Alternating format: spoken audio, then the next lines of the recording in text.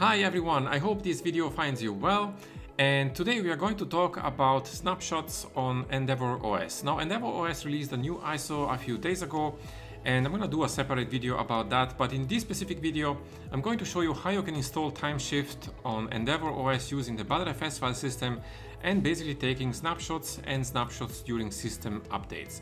So without too much talking, let's jump into the video.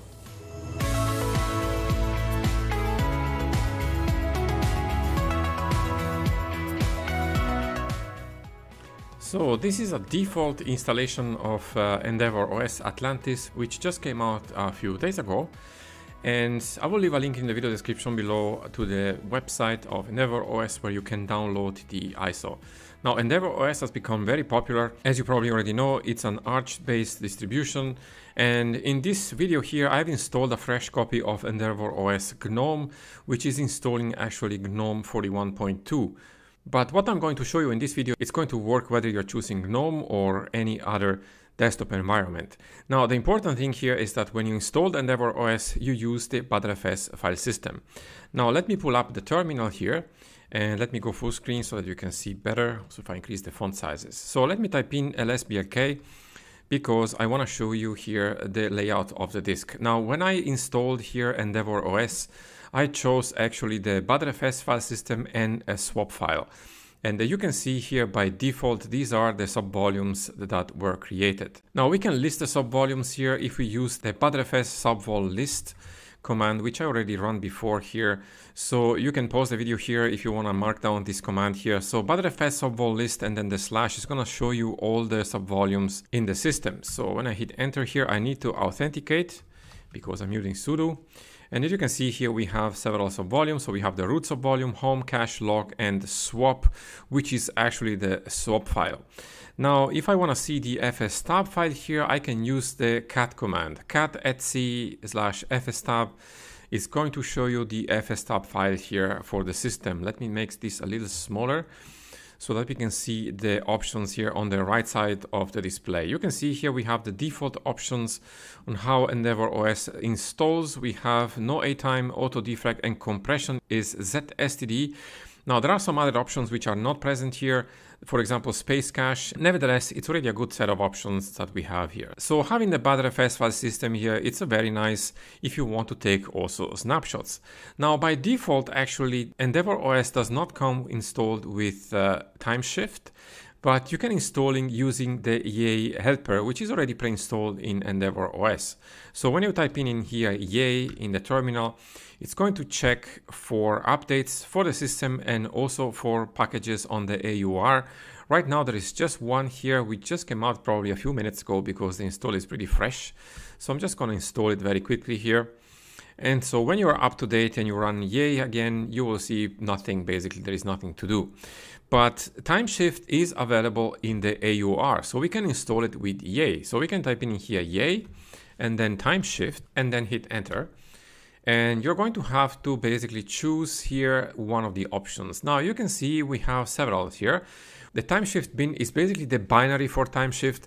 It's marked out of date, so I'm not going to install it for now. Then we have Timeshift Auto Snap. So this is basically a Timeshift Auto Snapshot script which runs before package upgrade using the Pacman hook.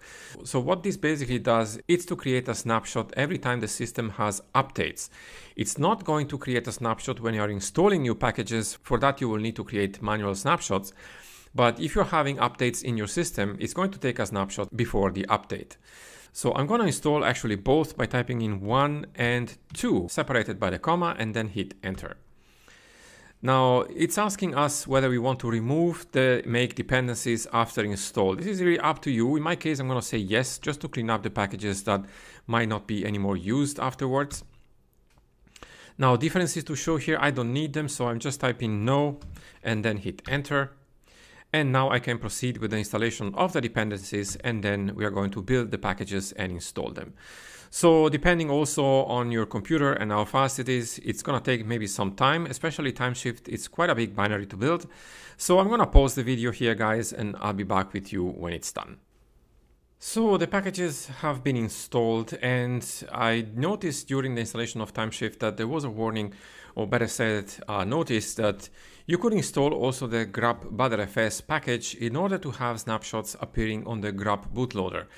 Now this is not strictly necessary because Timeshift has anyway the option to restore snapshots, so it's really up to you, but I'm going to install it here nevertheless for demonstration purpose.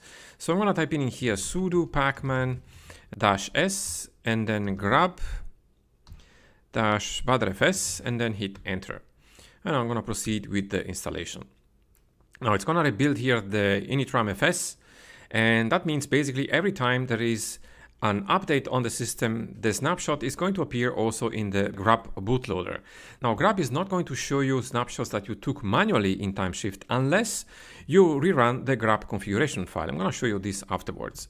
So now we have the packages installed. Let's close the terminal here and let's pull up Timeshift. So we need to authenticate. So let's type in the password.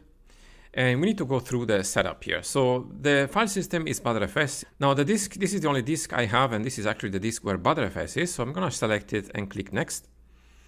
And this is the schedule. So the schedule right now, it's fine. I'm going to keep the defaults here, but you can change, of course, as needed. Now enable BudderFS queue groups. This is recommended, so I'm going to leave it so. I'm not going to back up the home directories. And also here, a word of caution, Timeshift is actually meant to back up system files. We can click next. And the setup is now complete, so we can click finish. So you can see here we have Timeshift is active, we don't have any snapshots, and this is the space available.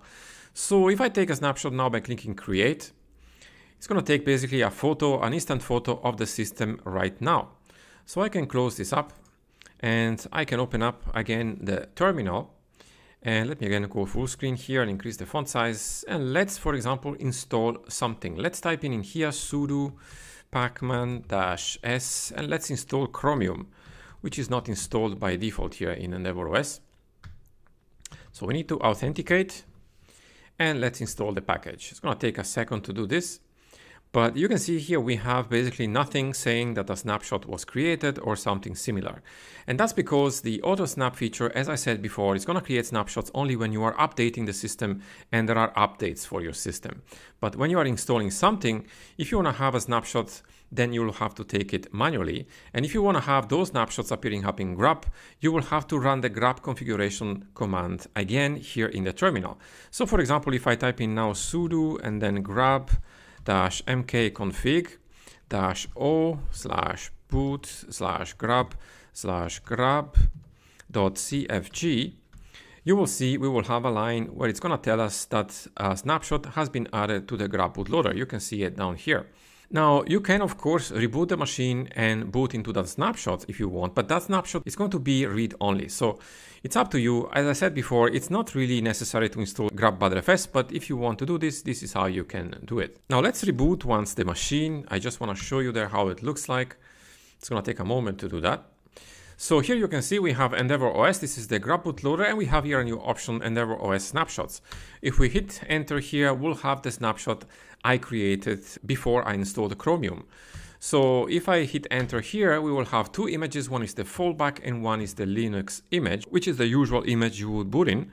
Now you can boot from here, and if you do so, Timeshift will tell you that you can actually restore the snapshot if you click the restore option in Timeshift. So I'm not going to do this right now. I'm going to go back here and go back to Endeavour OS and hit the first option here to start the system normally. And let me enter my password here.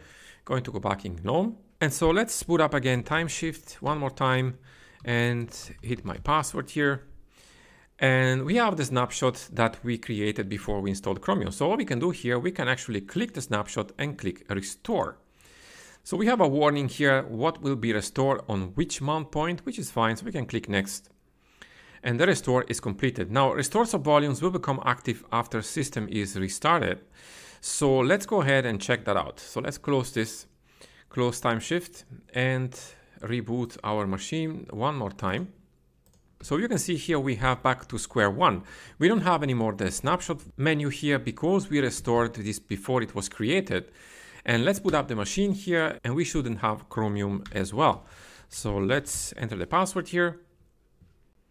And let me search for Chromium. and you can see we don't have it. So we are back basically to the installation we had before we installed Chromium. So let's here hit one more time Timeshift.